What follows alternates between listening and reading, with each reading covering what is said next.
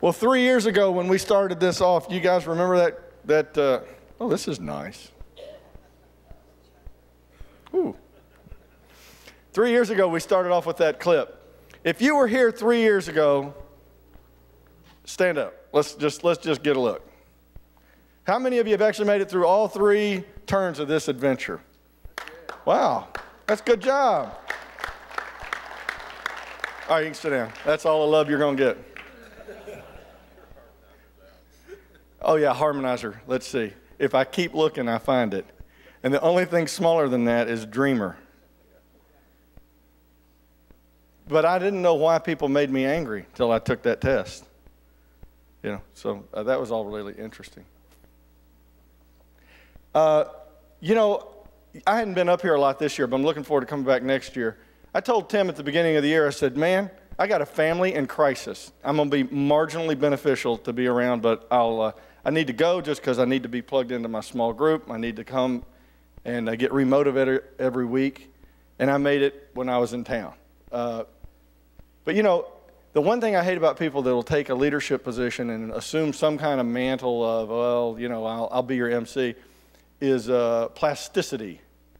And so I've not tried to hide from you that we have had the worst year in the history of my life. It's been awful. I actually, you know, I told some of you have heard me talk a little bit about this. I actually thought it might be an easy year. The last 2 or 3 years were a little hard. We did, you know, we had a lot going on at work. And that was relatively stressful. And then we moved out of that. And I thought, well, good, it'll be nice to kind of have a quiet year, and I'll think about what I want to do next. And then, you know, all Hades broke loose. And so I thought. So, you know, I've had one kid in drug rehab all summer. And when you got one kid in drug rehab, who's in drug rehab? We're all in drug rehab. The whole family's in drug rehab. So we went through all of that, and it was brutal. And I thought it was the worst thing I'd ever been through. And then Dee Dee and I stayed plugged in. You know, I've never lied about this. We've lived in marriage counseling. We've been married 26 years. I think we stay married so we can go to the marriage counselor. That's a joke. But we stayed plugged in post all of the family work and family week that we had done with our oldest kid who went through this tragedy of prescription drugs. The younger 2 brothers didn't get drugged through it. You know, hey, I thought we were okay. He's not okay. You don't seem to be doing okay. She doesn't seem to be doing okay. Maybe, am I okay? You know, natural questions that flow out of that. And so I was quite convinced that that personality tests and things of that nature would be interesting, but not critical to getting through the year. So I said, you know, I'll come, I'll be there, I'll finish, I'll walk the last 50 yards, but when I get to the summit, you know, I'm just turning around and walking back down. And that's, you know, it's kind of really where I was. You can make allowances or not. I have a wonderful set of internal boundaries. I don't really care. But I've learned that. But here's what I just wanted to let you know. It has also been the most amazing, spirit-filled, cleansing, renewing, positive thing that's ever happened in my life. Only a good God would have turned what was a complete wash into something that was not only good, but wonderful. At this point in time, now looking back over the last year, I wouldn't trade anything for what I went through and what our family's gone through. Today, Dee Dee and I are closer than we've ever been in our lives. And we've been together since we were 18. My oldest son is coming up on his 9th month clean and sober next week. He's doing fantastic. He went to every class. He's at Pepperdine in California. He went to every class through midterm semester. Y'all are like, oh, I always went to class. The Fords don't go to class part, or some of them don't. That was a major milestone for him. He's doing terrific. The 2 younger brothers are thriving. Joe's gotten accepted into Vanderbilt. Will is doing fantastic, but as long as there's a sport with a ball involved and someone to text with, he's a happy camper. That's all out here, though. What's happened on the inside has been absolutely phenomenal. And I want to share it with you next year. Tim's going to talk a little bit about what we're going to do and what the program will be next year.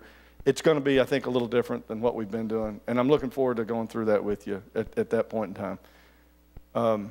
But I would like to just say something that finally resonated with me. So if you are a, what do you call it, an energizer persister. So I'm an energizer and I'm a persister, which means, you know, I'll fight until one of us dies or until I find something better to do. That's basically what that translates in. I don't know if you knew that. Then, you know, over the last 15 years, so Dee Dee asked me when I took that, she said, did you learn anything new? I said, no, not really.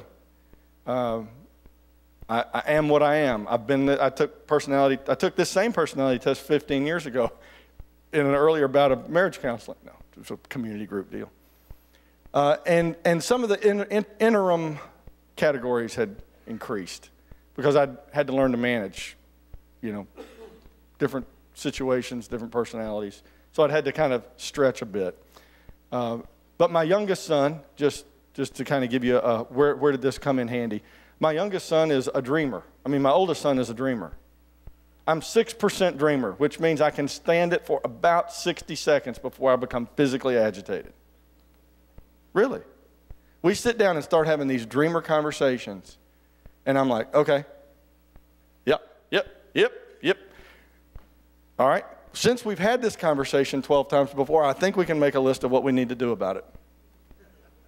Well, man, that just kills his heart. Killed his heart. You see it? So you can see how, at the end of the day, all this kind of personality stuff and love languages, you know, I've read the love languages. I've read that book, The 5 Love Languages.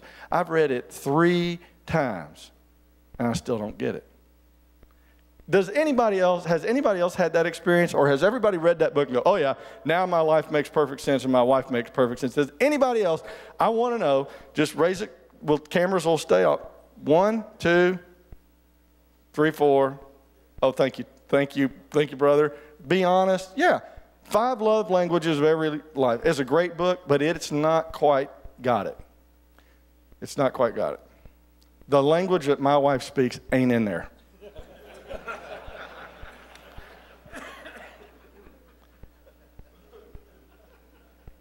The language that I speak's not in there.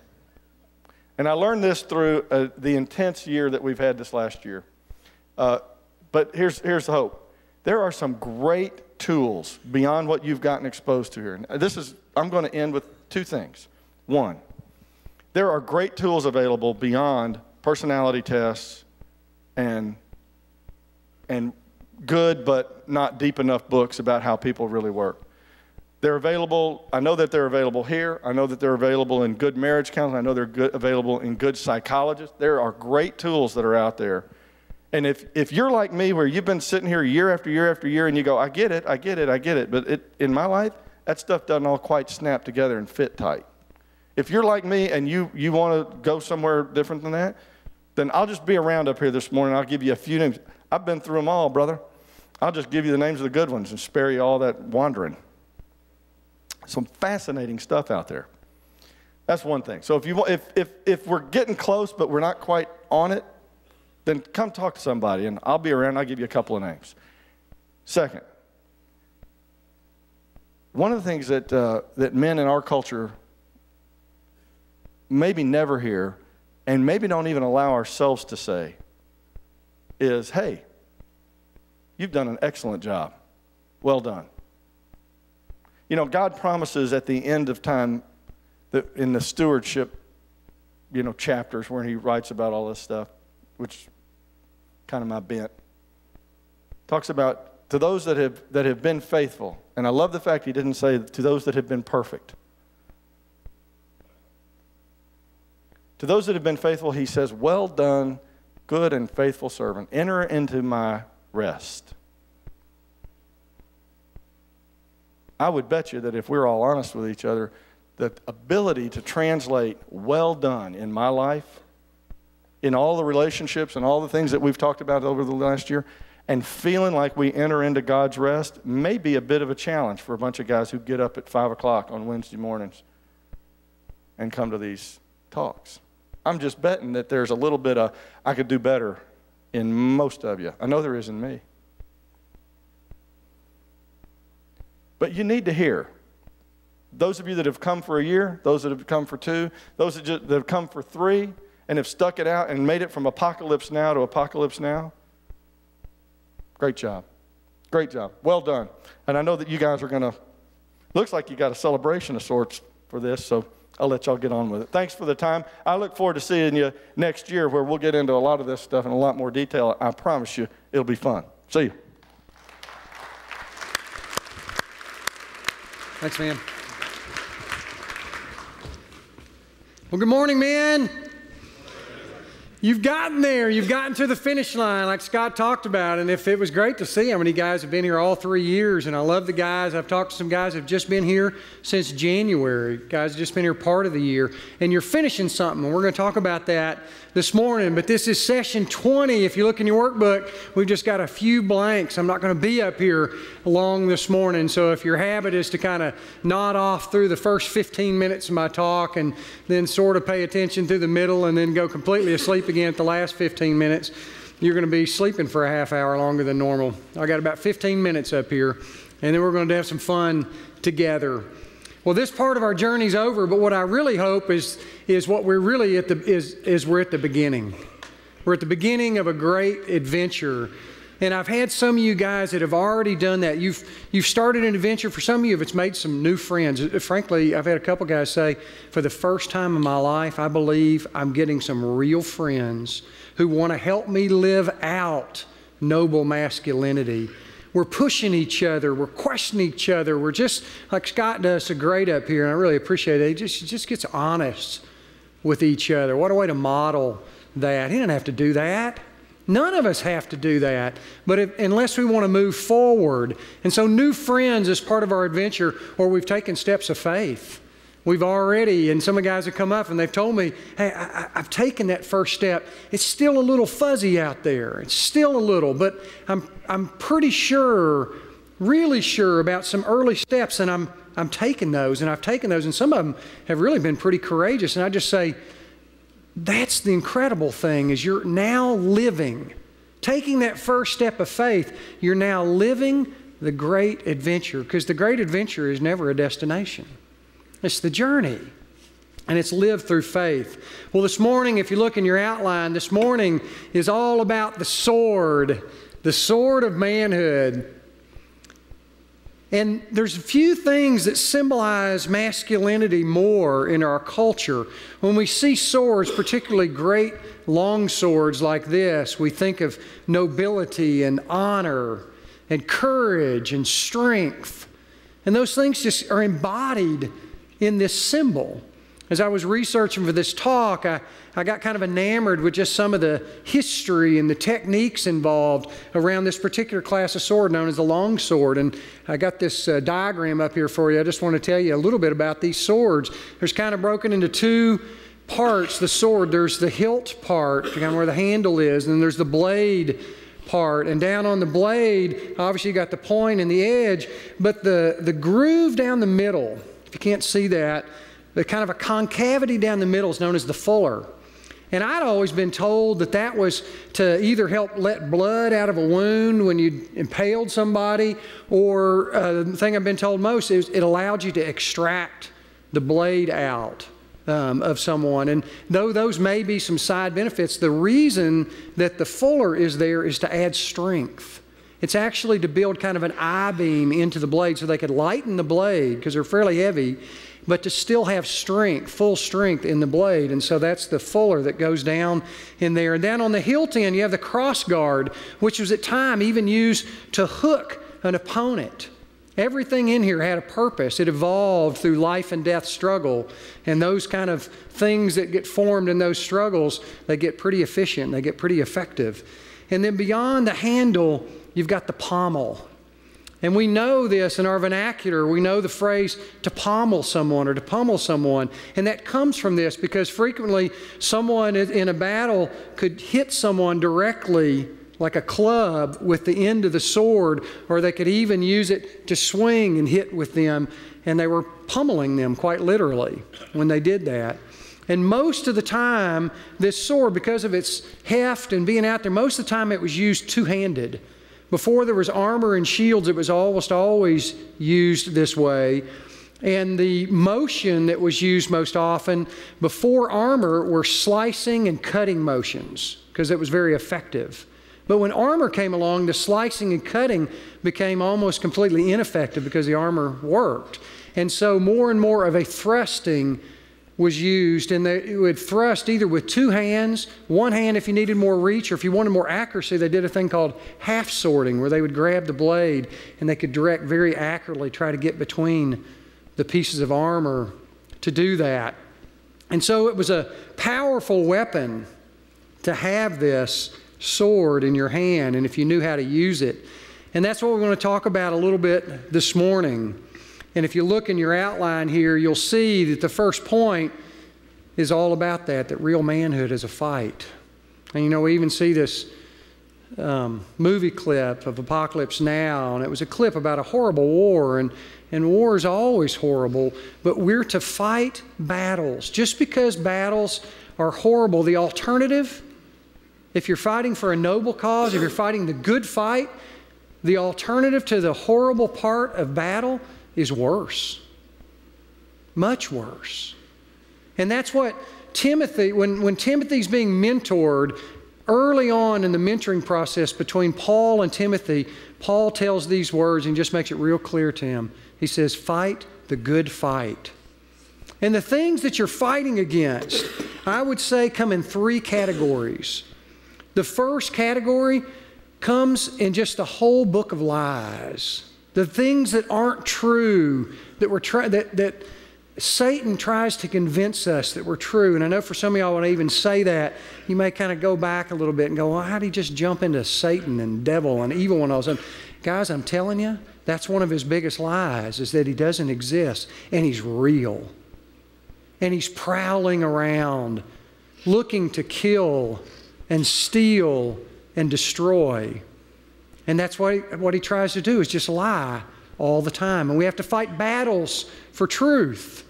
The other kind of category of battles that we have to fight are around the world's temptations. You know, there's a lot of us that Satan doesn't need to bother with. He doesn't need to lie to us. Doesn't need to come after us with attacks or anything like that. Doesn't need to.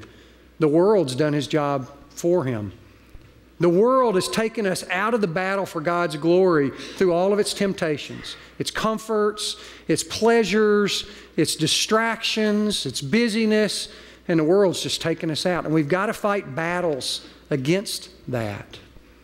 And then lastly, we've got to fight battles against our own selfishness, against Satan's lies, against the world's temptations, and against our own selfishness. Because when we're out saying we're fighting battles for God's glory, I mean, the greatest adventure you can live is to be a knight, a noble knight. And the reason the knights were so famous is because they were men of nobility in a dark time. And when you stand up as a noble man, I don't have to tell people we're living in a dark time. And when you stand up, you're saying, I'm standing up under the authority of the king. And that's what a noble knight does. But inside, every one of us, I can just say for myself, it comes up over and over and over again. The battle I fight is that I really want to be the king. I don't want to be under another king's authority. Even one that I know I should, and I've made a commitment to, I've made a solemn oath to, and I still have to fight that battle against wanting to be the king myself. And that comes up in selfishness, which brings up, you see on your outline this morning, we're going to have three thrusts of the sword. I said the real deadly part of this sword, even against armor, was the thrust, the impaling of your opponent. And the first one that we have to do is the inward thrust of the sword, which is what I was just talking about. And in that, we first have to take on passivity. It's a powerful enemy, passivity, that goes all the way back to Adam in the Garden of Eden. Our ancestor Adam just sat there. And the first point of our definition of manhood, remember, is reject passivity.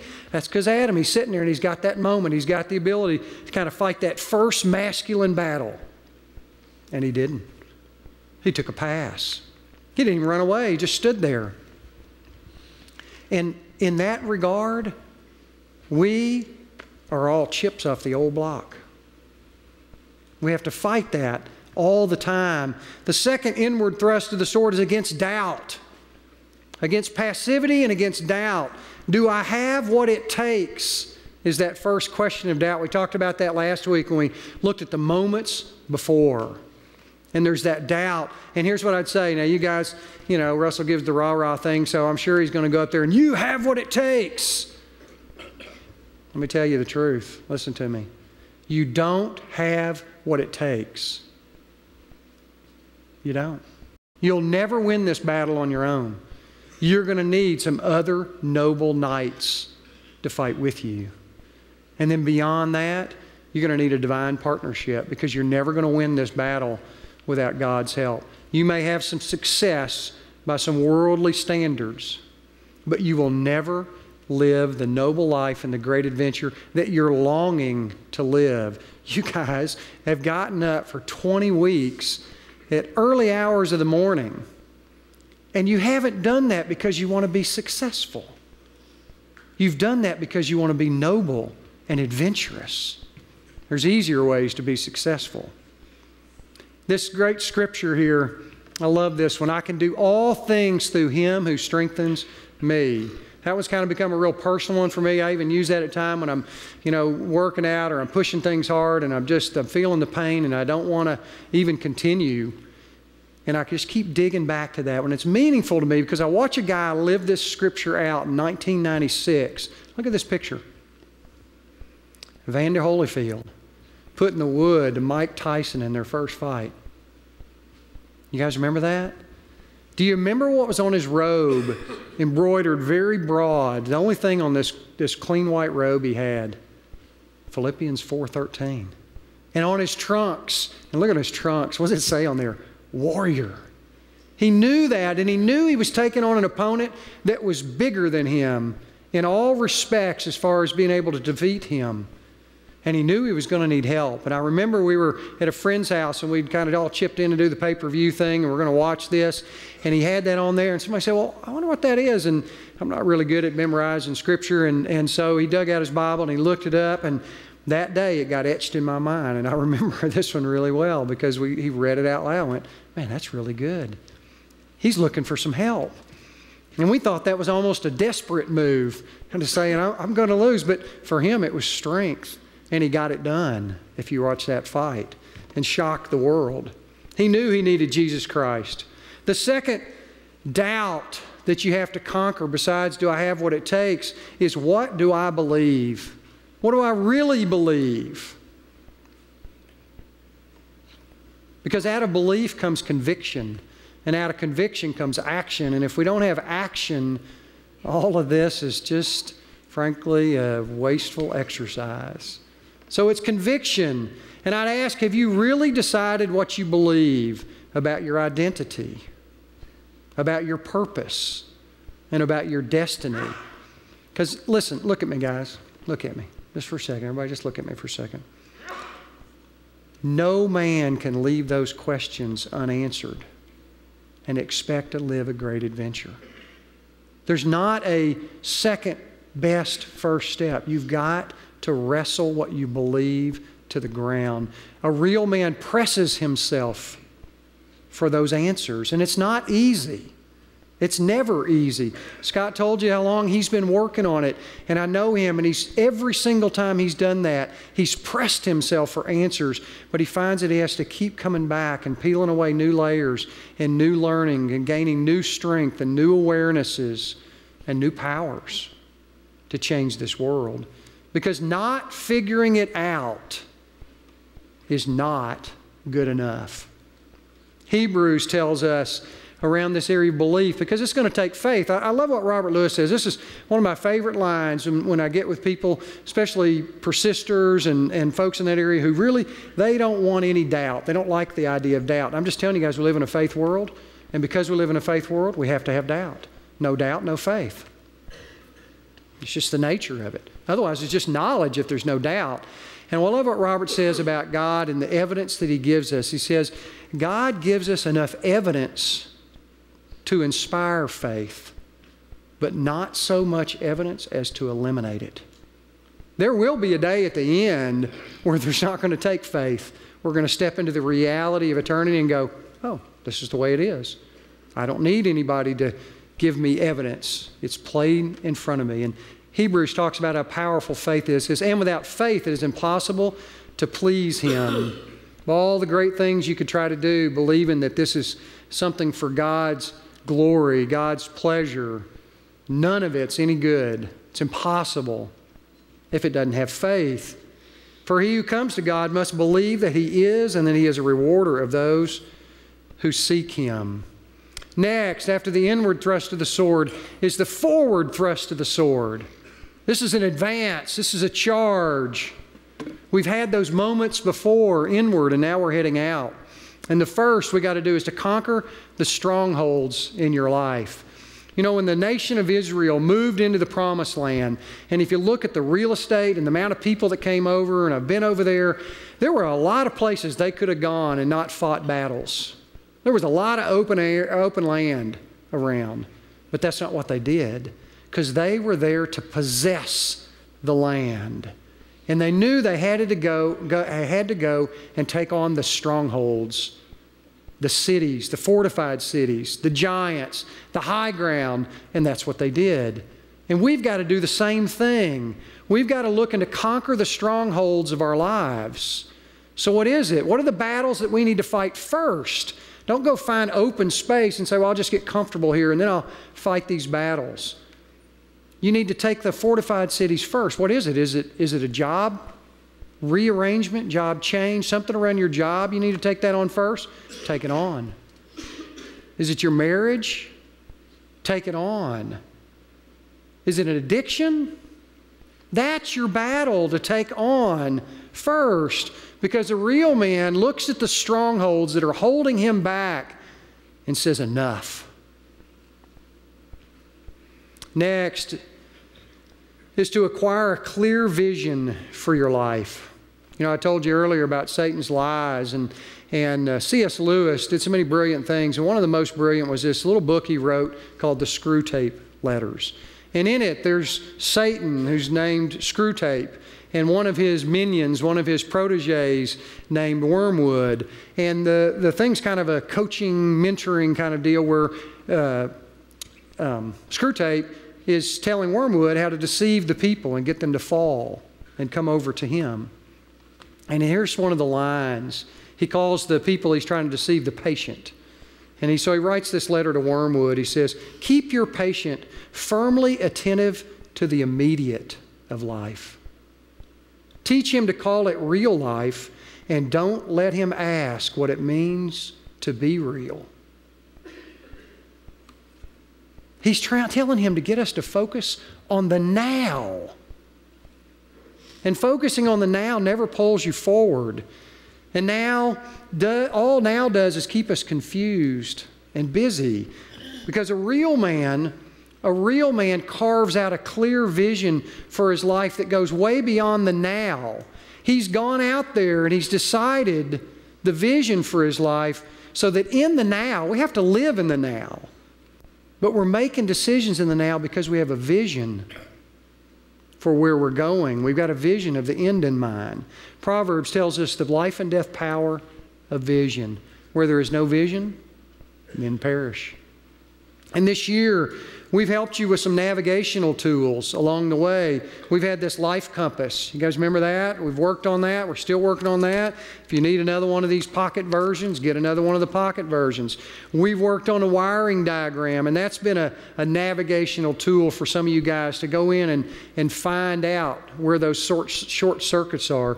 Or Tim did a great job of taking us through your unique design, and it became, through that process of doing my mission statement, becoming my word, for me, having gone through this several times, it became a very powerful navigational tool that helped me to see more clearly the vision for this season of my life right here. I need those tools. So lastly then, is to persevere and take new ground with your life. There's power in perseverance, and it's way beyond just gutting it out and taking one for the team.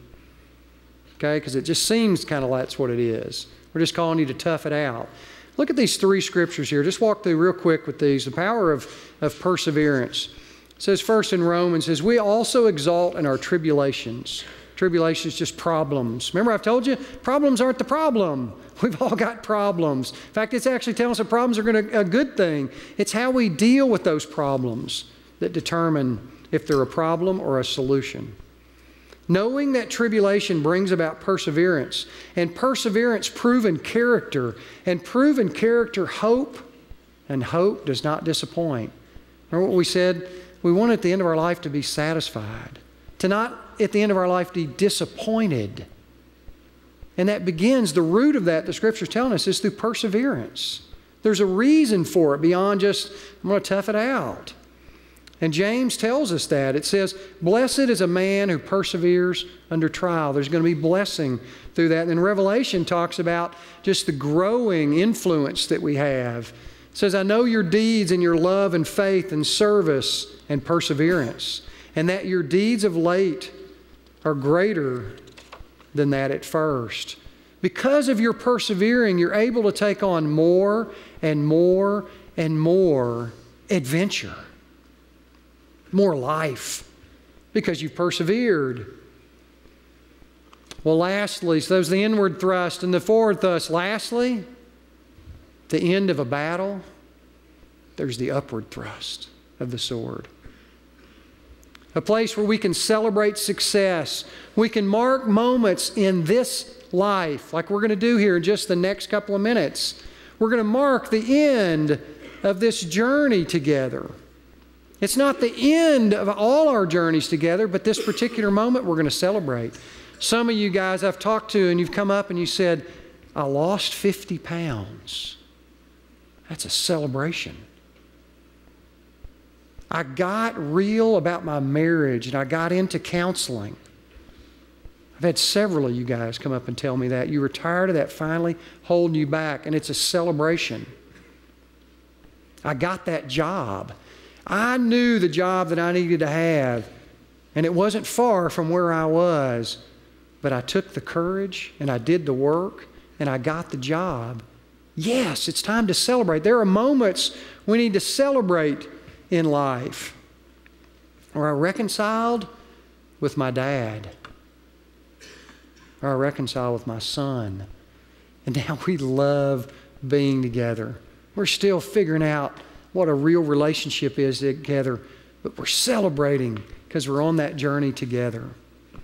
And then lastly, the upward thrust of the sword is to celebrate a life well lived with the expectation of more to come. If you follow how Paul mentors Timothy through 1 Timothy and 2 Timothy, he moves kind of from fight the good fight to later in 2 Timothy, he's talking about kind of a different battle and where we are in that whole journey. He says this in 2 Timothy. He says, I have fought the good fight. So now he's going to talk to him about the fruit of that. I have finished the course. I have kept the faith. In the future there is laid up for me the crown of righteousness, which the Lord of the righteous judge will award to me on that day. And not only to me. This just drove Paul, because he knew what was waiting for him, but he wanted it for the rest of us too. And he says, and not only to me, but also to all who have loved his appearing. Those that have believed that the end is going to be a glorious day because they've taken Jesus Christ on his offer that the end will be a glorious day. Those are the ones who are going to love his appearing because they're expecting a greater reward. So here we are. We're at the end of this year's journey. And what I want more than anything, as I said at the end of the very first talk, that I want us at the end of our lives to be like Abraham. You know, he had an incredible journey. He started out life, successful business guy, has got everything going for him. God says, yeah, that's pretty impressive. Now chuck all that, head on a road. Somewhere along the way, I'll just kind of show you where we're going together, to this promised land. And it's going to be great, and you're going to love it. And Abram did that, and along the way became Abraham. And just, I love what Scott said, it's not about perfection, it's about faith. As a faithful man, he made a lot of mistakes, but he continued to be faithful along the way. So that at the end of his life, he was able to sit there and say, I am satisfied. And that's still what I want for you guys more than anything. And to mark the end of our time here this year, you know, I've had kind of a mountaineering thing. You guys have hung in there through some of my climbing stories, and I love the guys that come up and go, I hate climbing. I just hate even thinking about climbing. Okay, but you've endured the story, so I appreciate that. Let me tell you what you do get at the top of a climb that's really one of the great things. You get to the top, and one of the things you want to see, especially if you're an achiever, you want to see the summit marker. And this is a true replica of a summit marker. This one actually is a replica of the one that sits on top of the Grand Teton out in Wyoming. And when you get to the top of the mountain, you want to see that benchmark, that summit marker that's up there. Because it tells you, it gives you confirmation of where you are and what you've done for that particular moment. And we wanted to do the exact same thing. So we found one of the companies that makes these for the United States Geological Survey, who places most of these in the United States. And we commissioned them to do a special summit medallion made into a key ring. And it says on there, Men's Fraternity, The Adventure. It's got the little triangle with the dot in the middle that's representative of the summit that's on there. And it says 2010. And then it says the words that we're going to finish through as you come up and graduate and shake my hand here this morning. It says, take the land. And then it says, take the high ground. And that's what I want for you guys here this morning. It's been an incredible honor to be here, to have y'all keep coming back. I've had to grow probably more this year in this few months than I've ever done in such a short amount of time. I've never done anything like this before, and there's parts of this I love, there's parts of this I hate. What I love is how much of the adventure I got to live through you guys. Thanks. Tim?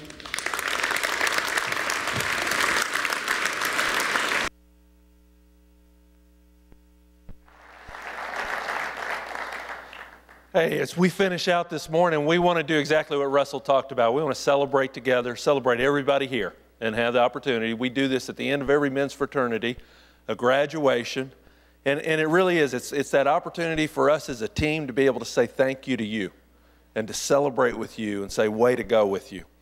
And to do that, just a few things as we finish out. We'll get out of here, plenty of time. You don't need to stress out about that. What I would say is we want you to finish with us and then join us next year. Scott referenced it a little bit. Next year we're going to do something a little different. We're going to step away from the curriculum. We've been on a 3-year journey. We're going to step away for a year. We've got a team of teachers, and we're just going to talk about stuff. Just gives us a year to take some of the topics over the last 3 years and drill a little bit deeper, kind of unpack a little bit of our lives as a team of teachers. And Scott, as he referenced, he's going to do more than host next year. He's going to actually be on that teaching team with us. Take a few weeks and really process some of the material he was talking about with you this morning. I think you'll enjoy being a part of that. I'm going to be on the team. We've got some of the other teachers around here who will be a part of it. I think it's a great rally year, especially if you've been a guy, you've been through the 3-year maybe curriculum several times. It's a great way for us to rally again together and just talk about the real stuff of life that every man faces. And so we want you to be a part. We'll let you know more about it. We'll send you an email to update you with that. But I want to invite you to be a part of it next year. As we finish out this year, a few things that we need to do. One, you need to realize it's more than just Russell and me. You see us up on the stage. You see Scott. There are a team of guys, the black shirts, who have been a part of serving, and most of them have served every year. And guys, they are here early. They open up. They make sure we have the coffee. They make sure we get donuts. They run our technical crew, and so they're here on Tuesday afternoons, and they're running through all that stuff. And I want to tell you, we wouldn't have men's fraternity if it wasn't for those guys. They want to be a part of that graduation as well. They want to look you in the eye and thank you. And so as we do graduation, what we're going to do in just a moment, I'm going to have all the black shirts, everybody that's been a part of serving, come up on the stage with me. We'll be up here. Russell wants to greet you first and be able to give you that medallion and look you in the eye, and it's taking the high ground, take the high country. And so you have that opportunity, but then we want you to run the gauntlet with all of us so we can high-five you and say, way to go with that as a team. We won't call names or anything. When it's time for graduation, we'll all come up here. We'll be here. And I'll just ask the guys on this side of the room, you start it first, and we'll go across the stage. Here's what I'm going to ask, though. Stick around, don't graduate and then leave, so that these guys over here are in an empty room with it. The other thing we want to do is, as we process through, everybody's had the opportunity to be a part, we want to call y'all back up so we can get one last group shot. This is the only time this group of guys we've reached the summit together. Let's take a group shot at the summit together. And so that'll go pretty quick. If you've got to get to work, you got a bolt and you're sitting over there, come right on up. You don't have to wait in line. This isn't about that. I mean, it's sword warrior mentality. Just do what you need to do. Get in there. So we don't need to worry about that. But to lead into graduation, I want to ask first all the black shirts to come forward, all the guys that have been serving in different capacities, all the different ones. Come on, I see some of them out there they don't like. Come on, Mark. Come on, different ones. All the guys who've been serving, been a part, been on the team.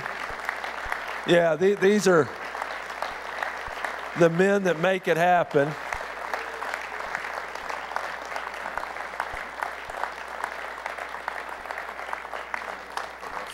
Yeah, I'm aware. Yeah. And then, Russell this year stepped up in a new capacity. As we led into this year, and Russell really felt called to teach it. And really, as I look over the last year, there's nobody that could have taught this material better. Man, he is a guide, he is a leader, and he has poured his life into us. But you may not realize, more than just teaching this year, Russell has been the team catalyst. You can ask all the guys up here, over the last 3 years, it's been Russell who has just led the way, been at the forefront. And we are excited about that next step you're taking to Africa, but a little sad. It's going to be weird to do men's fraternity without you.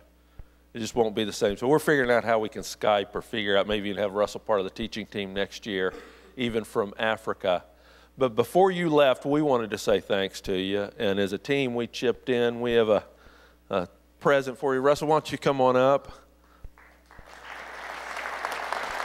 We got that for you. Yeah, it's not a bomb. Maybe you should open it. Yeah. You want me to open it for you? Yeah, go ahead and open it. Okay, yeah.